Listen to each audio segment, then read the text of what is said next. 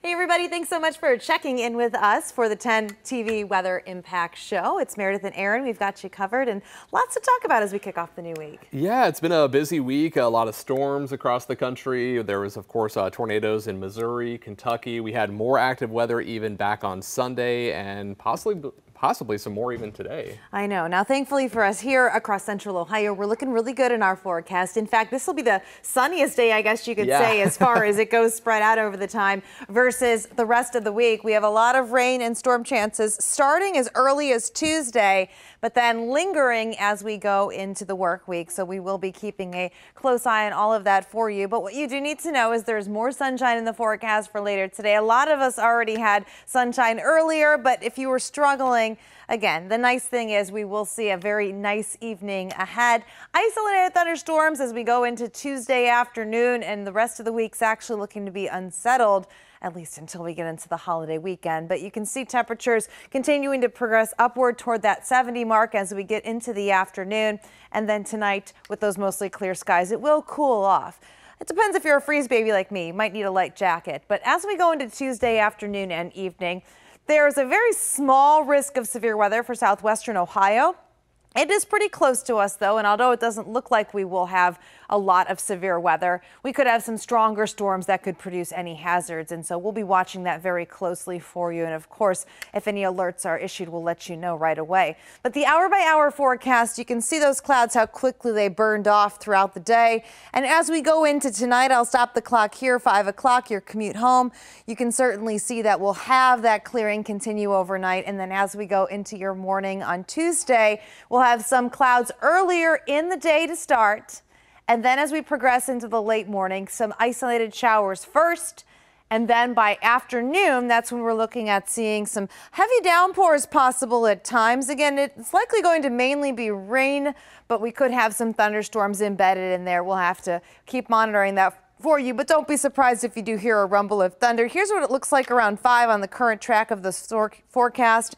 You can see I-70 getting some heavier downpours, and then as we go into the evening, more of our southern counties from Circleville down to Chillicothe, Washington Courthouse, and Piketon, continuing to move into McConnellsville and Athens as we go into 9:30, and then maybe still some lingering showers as we go overnight. So Wednesday morning, starting off with cloudy skies and maybe some isolated showers. And then we could also have a chance by the afternoon for some pop-up storms to develop. You can see that's the case from about noon on. Here's 3:30. You can see it just stays with those chances lingering even into the commute home. And then as we go into Thursday, we'll still have some chances of showers that will be in the forecast. But for the rest of the day today, we stay in the upper 60s to low 70s across the region. Mainly sunshine dominating our forecast, especially by the commute home. With those skies clearing up nicely tonight, lows will be right into the upper 40s with light winds. And then for tomorrow, we'll see a chance of those showers as I just showed you. So definitely make sure you stay connected with the team. We will have all the latest for you if and when those storms develop. But as we look at the extended period, you can see we're actually going to be in our warmest day today for the rest of the work week. Temperatures from here only going down. Thursday and Friday, actually, some very cool air moves in and sticks with us. That'll bring our overnight temperatures down into the mid to upper 40s for a few days. But then by the holiday weekend, the temperatures start to go back up.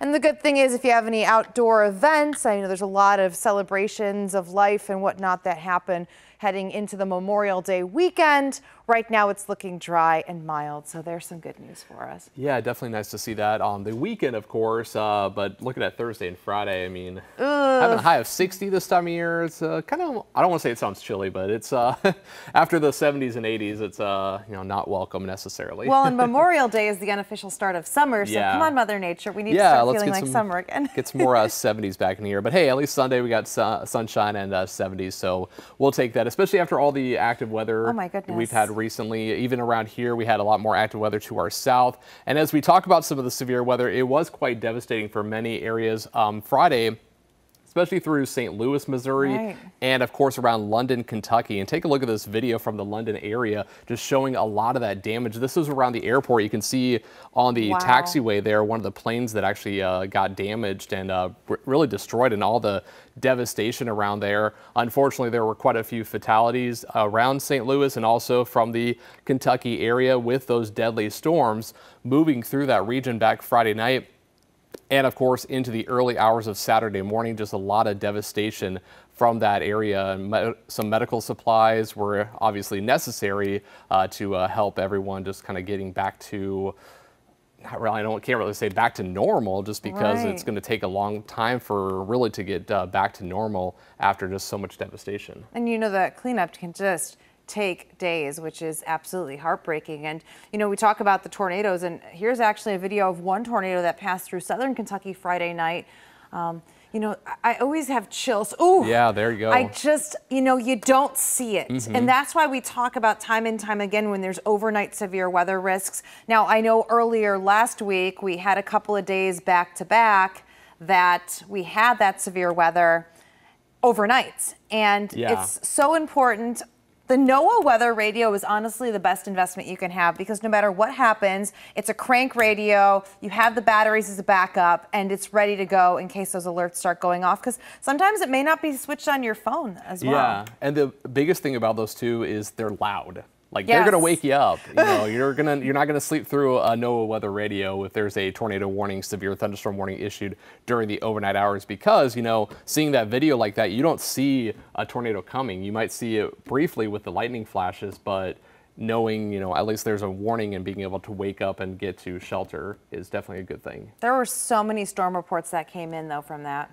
Yeah, I mean, we had so many tornadoes reported, so many hail, so much wind all across the region. We had some wind here in Ohio. We had some hail around Greenfield, some large hail up to baseball size. Oh my goodness. That Friday night. So definitely a very active situation. And even yesterday, this is a look at all the storm reports from yesterday's severe weather outbreak. You can see there were tornadoes just east of Denver. Actually, a tornado was photographed and videotaped crossing Interstate 70 around just east of Denver, and many people saw it from the Denver International Airport. I've been to that airport. Tracking That's through. Scary. Yeah, seeing something just that far away, just you know, just really scary situation. And also more tornadoes that were moving through Kansas into parts of Nebraska, lots of large hail as well, and even some more wind damage. So a lot of severe storms yesterday, and this whole storm system is tracking to the east. And we're talking about more severe weather likely today across Kansas, Oklahoma, into Missouri, Arkansas. A level 4 risk, just like we saw yesterday, a more expansive, including Oklahoma City. They're known for getting a lot of severe weather, and it's going to be the case here later on today. Stretching up to the north into parts of Kansas, so tornadoes are likely, in addition to large hail, damaging wind gusts, and potential for some very heavy rainfall. It could be talked about rainfall amounts over the next couple of days in this area, especially in Missouri, over 3-4 inches of rainfall, so flash flooding will be a concern. And then the storm continues to track to the east, bringing severe weather here across the south into the Ohio River Valley, and it does extend up here into Ohio, at least with the lower end potential for a few stronger thunderstorms going into your Tuesday afternoon and evening. So we are going to be watching this system very closely to see whether or not we get any stronger thunderstorms here into central Ohio. But overall, whether it happens here or just anywhere, still very significant. And, you know, we typically see a lot of severe weather, but it's just never good to see just how expansive it is happening here as of late. And you said it earlier, Kentucky was not the only state to see severe weather over the weekend. This is video of the lightning. I know, right? Just gives you that chill, you know, when you hear the thunder right before the thunder and the lightning strikes. This was actually taken in northeastern Colorado on Saturday night. Just wild, just seeing all that lightning and just vivid lightning. And just 24 hours after that, the area dealt with another tornado. This is new video caught from someone's phone. Eastern Colorado, you can see the destruction left behind after that tornado swept through. Many buildings and homes were destroyed, and just, yeah, very devastating there in Colorado, and again across other parts of Kansas and Oklahoma last night, and unfortunately, again, even here today. And something I saw on social media this morning, there was a tornado, I guess, near Greensburg, Kansas last night. And of course, if you know Greensburg, Kansas, 2007, devastated by an EF5 tornado.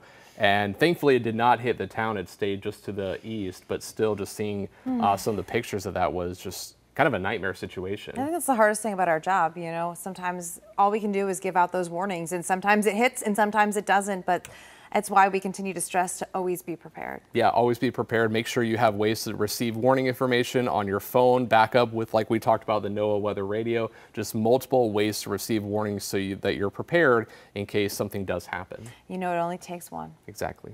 Well, thank you so much. We'll end on a little bit more of a positive note. Enjoy the nicer weather today. Yeah, enjoy the sunshine. Soak it in before we get those rain showers back in. Well, that's your update here on 10 TV Plus. And coming up later tonight at 6, Chief Meteorologist Jerry Martz will be in. But until then, you can catch more news and weather anytime online at 10tv.com. We'll see you later.